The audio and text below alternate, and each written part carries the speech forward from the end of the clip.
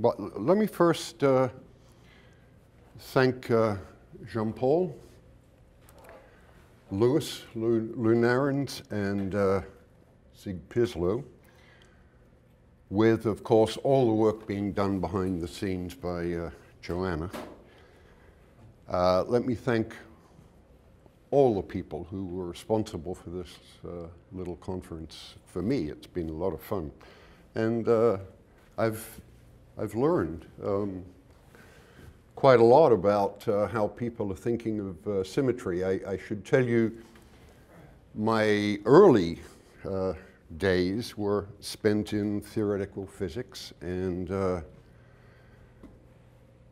so I'm very familiar with the role of especially Lie groups in physical theory. I've been very skeptical over the years. I would love to apply that machinery in cognitive science, but I remain somewhat skeptical. I think that there are ideas that have come through over from yesterday and earlier today that will get me to rethink some of my prejudices. Anyway, today I want to talk about a field that has been worked over for years, and several very famous books that have guided the field that is called signal detection. This terminology is a historical hangover, but one task that is in one form or another fairly familiar to everyone, I think, involves recognition, recall and recognition memory, where an observer, we can't use the word subject anymore for politically correct reasons. I think that's ill-advised, but okay. So a person who volunteers, say, to take part in a memory experiment may be given a list of words. Those words may have been very carefully constructed, but that's not really the point. The subject, the observer, doesn't need to know that, and is simply asked to study a collection of words presented either sequentially in time or all together in a list. After some study period, at some point following study, a word is introduced to the subject, and the subject's task is simply to respond with one or two responses, old or new. I've seen this word before, it was on the list that I studied, or it isn't.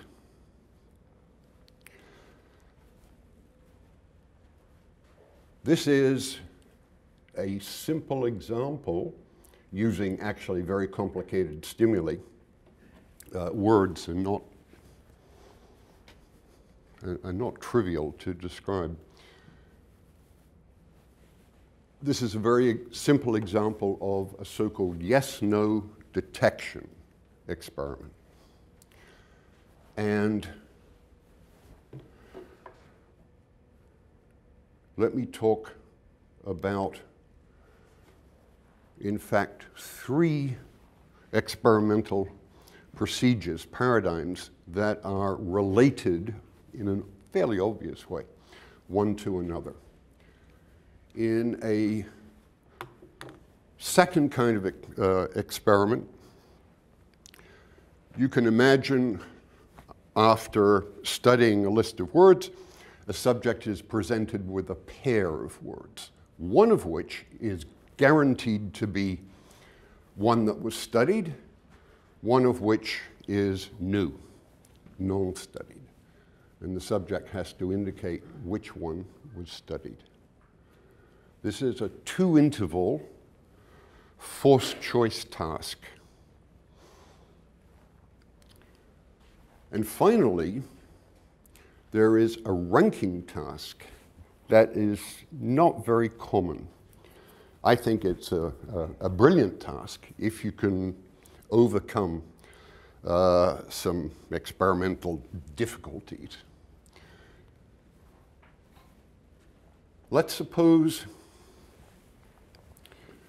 you expand the two-interval or the two-alternative task, and you have one word that was studied embedded in a list of a whole bunch of words that were not studied. And these are displayed either sequentially or all together, and the subject's task is to pick out that word that was studied. This is the so-called K+1 alternative paradigm, but within that same paradigm, you can also ask for the subject to give a ranking of each word in this collection. And so you are interested in the rank that is given to the studied word. And you can study those rankings.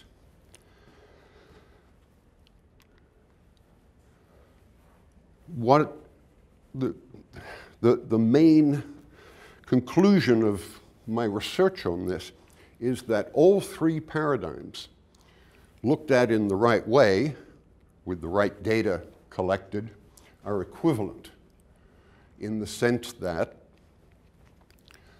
the general alternative false choice experiment gives data from which you can recover the ranking data, whether or not that ranking task was ever even introduced as a problem for the subject to solve. Vice versa, the ranking task gives data from which you can extract, whether or not the experiment was actually carried out, you can extract the false choice data. And this might be a bit surprising. Each of those equivalent sets of data allow you to construct the so-called receiver operating characteristic that is underlying performance in the yes-no task. So let's make sure. So that's essentially the conclusion of this talk. Let's look briefly at the yes-no task. There are two kinds of stimuli, old and new, or in this old-fashioned generic terminology, signal and noise. Signal detection had its origins in psychology, mainly in a psychophysical context. And there are things like tones or tone complexes that can be identified with real signals that are occurring in time. And the notion of noise is well understood both in audition and vision. The responses, again, are of two categories, and I've just labeled them here. Again, signal and noise, and there are four stimulus response categories. These in a medical context, and signal detection is used all the time in especially performance in radiology and other contexts in medical research. And you might be more familiar with that terminology, which is true positive, false positive, true negative, false negative. But anyway, we use the terms hit, false alarm, miss, and correct rejection. Over multiple trials, the probability that a subject makes a hit versus a miss, those probabilities are complementary. They add to 1, so there's a constraint, and likewise here.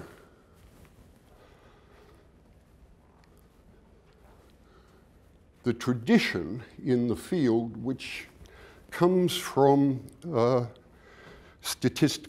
classical statistical decision theory, is to study the trade-off between hits and false alarms. And that trade-off is a function called a receiver operating characteristic. Here's a small-scale typical experiment where from one block of trials to another, one varies the probability of signal. So up here, you get data, you get a hit rate and a false alarm rate under a condition in which the subject knows that the probability of a signal on any one trial is fairly large. And this is for another block of trials in which the same stimuli are used, but the probability of signal is a little less, and so on.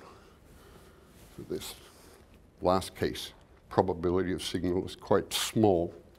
So the subject might give you those 3 points, and the underlying theory tells you that those points, you can connect the dots, and there is a function that interpolates the data, and that function is called an operating ROC, operating characteristic. So take away the data, and in dealing with the yes-no paradigm, we are interested in functions like the one in blue. Now, these are cartoons. I just drew them freehand, and the shape of this piecewise linear function, that don't read anything into that. Very often, especially with parametric theories, these are curves. Here's just the sort of notation that I use at standard. We're going to be talking about random variables, and they're represented by uppercase Latin letters. Probability in this talk is just written out as prob, and I'll be talking about cumulative distribution functions, which are written in a standard way. The first result, which is actually very easy to obtain, is that every ROC, at least ROCs within a fairly large class, they are strictly increasing continuous functions of the unit interval onto itself. They are homeomorphisms of 0, 1. We say that there is a representation of an ROC in terms of random variables, indexed to random variables, one indexed by signal, one indexed by noise. This is in complete agreement with underlying statistical decision making, in which you can think of these random variables, say, as likelihood ratios, or log likelihood. And the question is, it would be nice to use the data to extract information about those underlying decision random variables. And the first result is you can always do this. there is a representation of an ROC in terms of random variables with a common range, that is the unit interval itself, 0, 1. All you have to do is to take the noise random variable as uniform. Nothing prevents this interpretation. And then the signal random variable, its distribution function, is determined by the ROC explicitly. And you can say, well, in the models that I'm used to using, based, say, on the assumption that the underlying evidence is normally distributed, a very common assumption, I don't have any feel for that representation. And the answer is, but your picture can always be transformed into this one, always.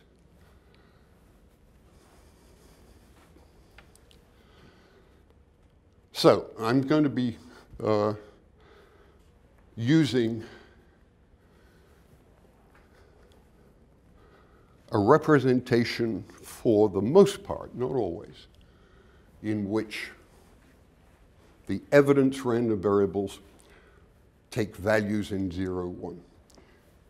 Now, years ago, George Sperling, not here, he was here yesterday. George once mentioned to me, sort of offhand, when we were talking about signal detection, George complained that it seems unnatural to plot, as you do, to generate an ROC. Good performance hits against poor performance, errors, false alarm. Why not good performance against good, or even poor against poor? Why? Well, in fact, there are 4 functions that you can plot. 2 of them deserve equal credit as being ROCs, and they're labeled here as rho, the usual ROC, and rho asterisk, or rho star, which is introduced by me as a very useful object. It too is an increasing one-to-one onto function in the unit square. And then the others are the functions that George would like. One is plotting poor performance against poor, and the other is plotting good performance against good. And they don't have a particular name for them. I call them R plus and minus. And we're going to see how these 4 functions speak to one another, because it doesn't matter which function you focus on. You can generate, or you can recover the other 3. Here is the geometry that relates the ROC rho in blue to the dual rho star. Rho star, given an ROC rho, you generate rho star by reflection about the off diagonal, this guy. And you can see that the orange curve is indeed the reflection of rho. And just for future reference, notice, and that's easy if you just rotate everything by 45 degrees, the area subtended by rho is the same as the area subtended by rho star.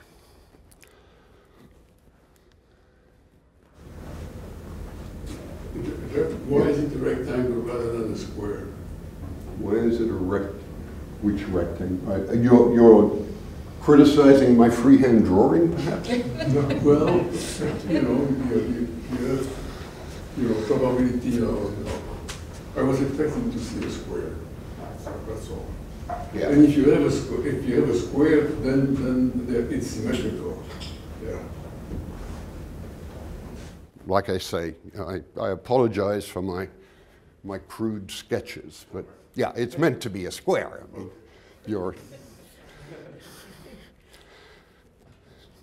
I think I've fed into the horizontal vertical illusion big time. Yeah. Okay, and here's the analytic connection. What's interesting about that, which doesn't look very user-friendly at all, is to notice that the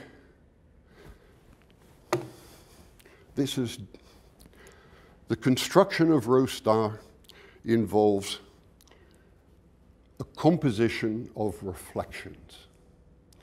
You start off with a function, rho. The inverse is the reflection about the main diagonal, x equals y. And on each side of that reflection, there is a reflection in the mapping is a reflection. And it's a reflection either in a mirror at the point 1/2 on the x-axis or on the y-axis. 1 minus a function is a reflection in this axis. The 1 minus t is a reflection in the vertical axis. And as I said, inverse is a reflection about the leading diagonal. Okay, so reflections turn out to be very important. They're symmetry operations.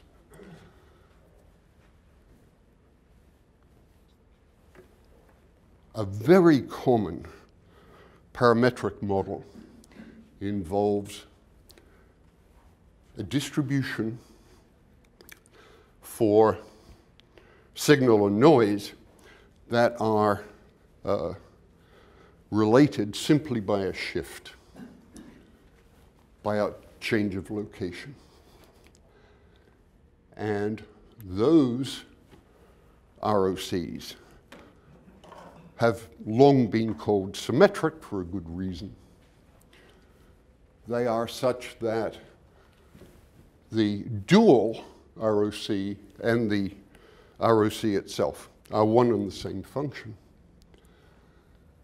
And those guys are symmetric.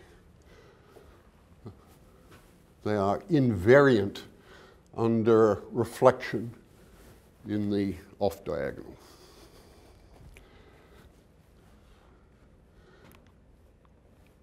If you have a symmetric ROC, then those other functions that I briefly mentioned, R plus and R minus, turn out to be involutions. And all that means is, in each case, they are their own inverse.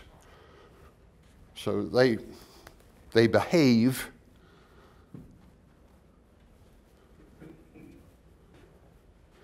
under composition. So R plus composed with itself is just the identity, and same with R minus. And when the ROC is symmetric. R plus is the dual to R minus, and each of them is an involution. That turned out to be very useful. In fact, for symmetric ROCs, there is a more transparent representation, and that's written as a theorem in red. A symmetric ROC always possesses a representation in terms of random variables for which signal and noise components, their distributions, are related via a minus sign. So we throw away this original representation where both random variables had a range of 0, 1, and now we pick a different representation on an interval symmetric about 0, so plus values and minus values occur, and the signal random variable in that representation gives you the noise representation with a minus sign. And if you prefer to think of densities, derivatives of distribution functions, then this is again a schematic. The signal density and the noise density are related. They are identical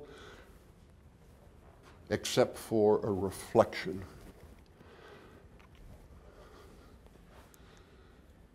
Now let me talk briefly about the general forced choice task. There are two tasks. One involves one copy of signal, one old word buried in a collection of K new words, and the subject's task is to pick the odd man out, indicate S.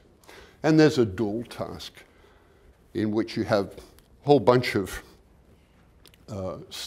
already studied words, they're signals, with one that is the odd man out and unstudied, and the subject's task is to pick that guy. The data are collected as probability correct in each case. There is a famous connection between yes-no data and two-interval forced choice data. And that was first appeared in work by Dave Green and Moses in 1966, and it simply says the probability correct in a two-interval task is the area below the corresponding yes-no ROC. So this area is probability correct in a two-interval task. I mention this because we're going to generalize it. It turns out that the probability correct in a standard K+1 forced choice task is a moment. Indeed, it's the kth moment of that random variable that is determined by the ROC and concentrated on 0, 1. Moments are important information about the distribution of a random variable. Furthermore, it can be written as the area subtended, the area below the dual ROC. And that result has, well, neither of these results, this one in particular, but neither of these results are well appreciated in the field. I've never seen the last one ever written down. In fact, Green and Moses would be puzzled by this because they would put k equals 1 to get the two-interval data, and they wouldn't understand the dual. And the reason is, as I mentioned before, for future reference, the area below rho star and the area below rho are one and the same value. So Green and Moses are correct, but they might not recognize this. You can do the dual task, and there you see the appearance of the original ROC. Whoa, I should mention, when rho is symmetric, the data from the k+1 forced choice task and its dual, those data are one and the same. Now let's talk about the ranking task, which is not a common task. There are some data in the literature, but not much. The performance in the ranking task is measured as a probability that the signal receives a rank of j+1, where j is a number, either 0 or 1 through k. And there is a dual task that goes with that. The two sets of ranking data and forced choice data determine one another. And there is some work that goes into showing that.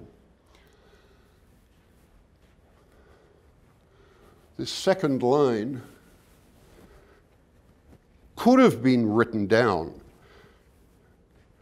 as an example of, it follows from, a very famous theorem of de Finetti. It's often used as one of the cornerstones of Bayesian statistical decision-making. It's very convenient to introduce the finite difference operated delta and to use that to rewrite the line just above. So, given the forced choice data, everything here is determined, and you can reconstruct the ranking data. Likewise, the forced choice data are determined from the ranking data as follows.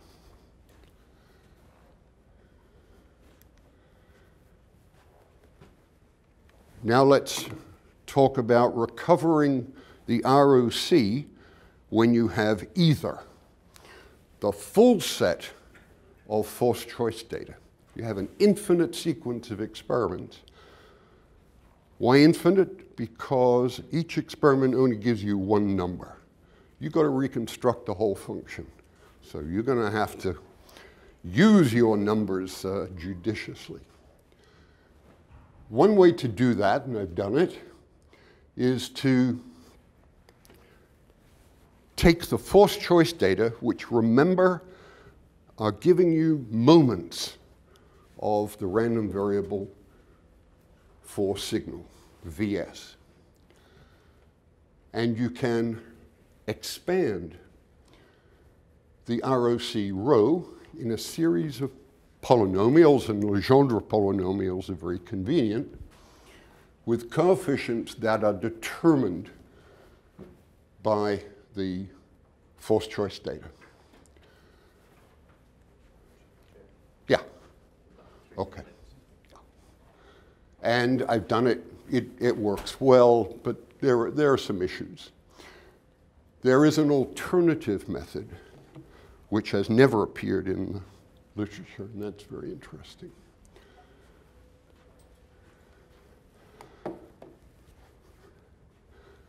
What you do is to take the ranking probabilities and define a collection of random variables indexed by k,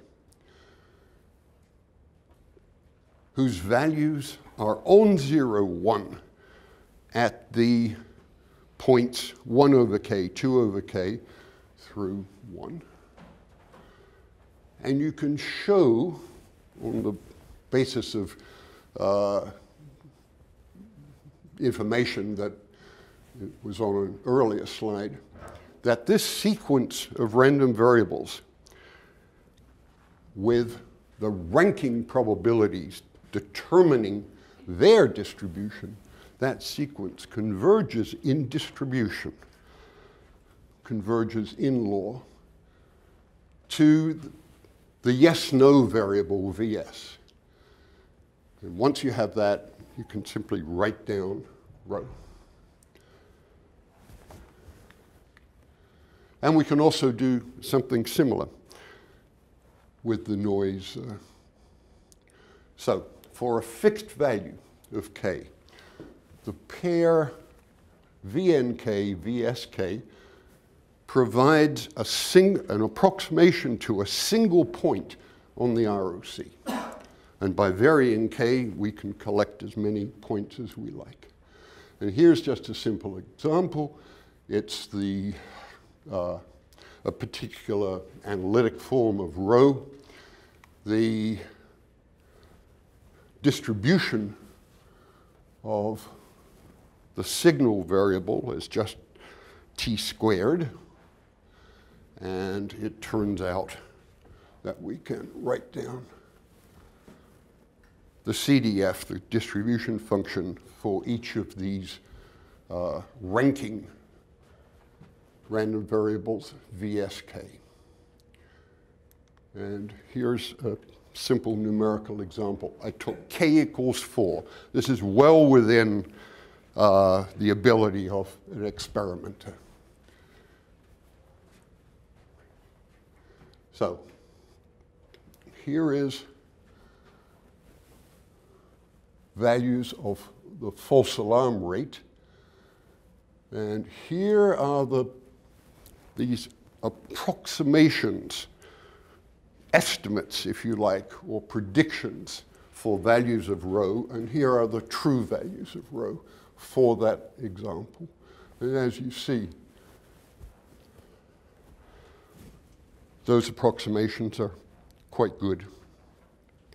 With k equals 10, you would recover, you'd have 10 points, but they would trace out the function rho very, very well. The approximation is actually very good. And with that, I think I have hopefully convinced you that the data from these three paradigms talk to one another in ways that had not previously been fully appreciated. Thank you.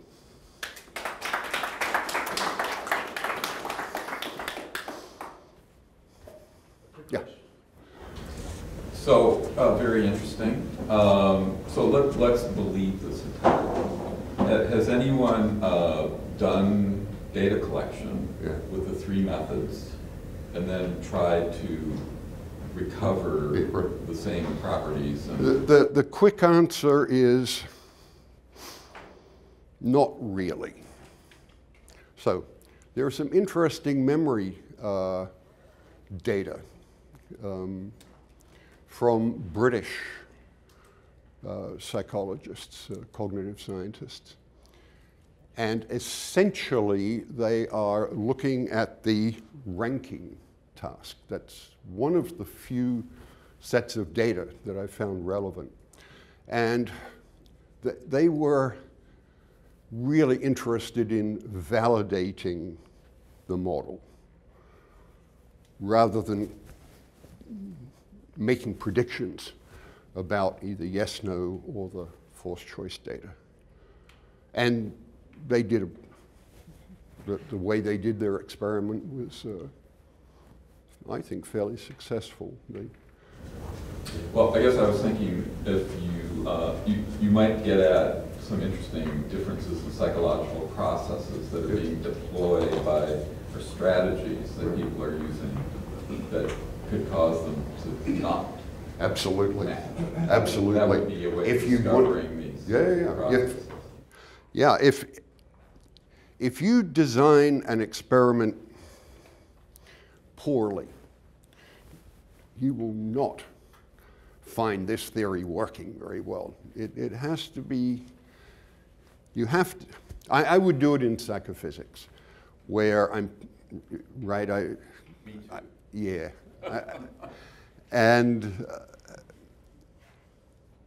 I don't know of any data that are, there are some data that are relevant connecting yes, no, and forced choice. But it's sort of based on estimating areas under the ROC. And that's an interesting problem in itself. I mean, I had a student once, years ago, write a computer program that was estimating an ROC under the assumption that the ROC was concave and strictly increasing. And testing then is another interesting statistical problem of testing under order restrictions. Yeah. You better leave it at that. Okay. We'll take a break. And Geoff will be, can take questions during the break. We'll come Yeah, back sure. at 11:35.